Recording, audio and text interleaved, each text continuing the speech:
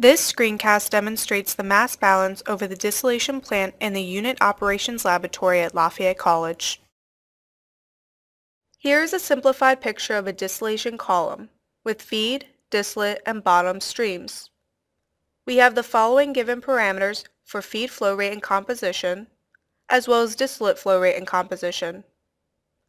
For your edification, this 267 SCCM for feed flow rate translates to about 3.4 gallons per hour, while the 2.3 SCCM for distillate flow rate converts to roughly 0.7 gallons per day.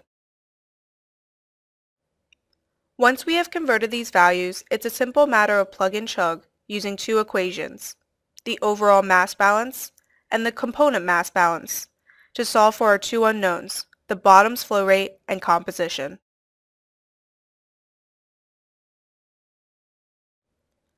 Now we have the necessary information to construct a McCabe-Thiele diagram.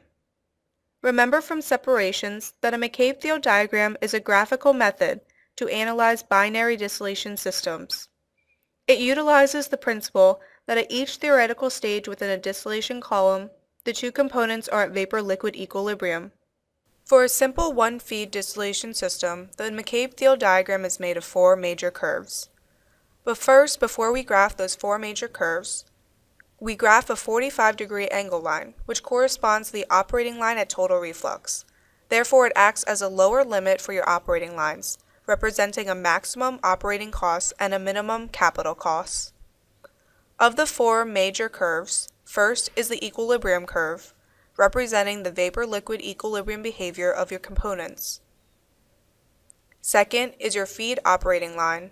Now for this system, we're utilizing room temperature methanol water feed, so it's being fed at its bubble point. Therefore, it's a subcooled liquid, where Q is determined via the following equation. Third and fourth are your rectifying and stripping operating lines. First, we will solve for a minimum reflux ratio, which represents the upper limit for your operating lines, thus the minimum operating cost and the maximum capital cost. This is the corresponding graph for minimum reflux ratio at an infinite number of stages. As you approach this region, your stepping off stages get smaller and smaller, resulting in a pinch point where the composition stays constant even with additional stages. The Excel spreadsheet used throughout this screencast is stored in the following link. We have our materials balance information, but we'll also need some additional operating parameters specified here. First, we'll graph our equilibrium data using the equation pulled from the previous slides of the ideal vapor-liquid equilibrium behavior between methanol and water. Additionally, one can plot the equilibrium curve using empirical data. Next, we graph the feed operating line, again utilizing that subcooled feed Q equation and plugging it into the operating line equation. This column is to solve for the intersection between the Q and the equilibrium curve. It's conditionally formatted to highlight the value with the lowest difference between the equilibrium curve Y data point and the Q line Y data point. Next is the minimum reflux ratio rectifying curve. We'll take a graphical approach to solving for minimum reflux, meaning we know that at minimum reflux, the rectifying operating line will intersect the feed line where it intersects the equilibrium curve. So we take our intersection points here that we have already solved for and copy and paste them over. We also know that our rectifying line has to intersect our 45-degree angle line at the distillate composition. Thus, we can graph the operating line, take the slope, and backsolve for our R-min value.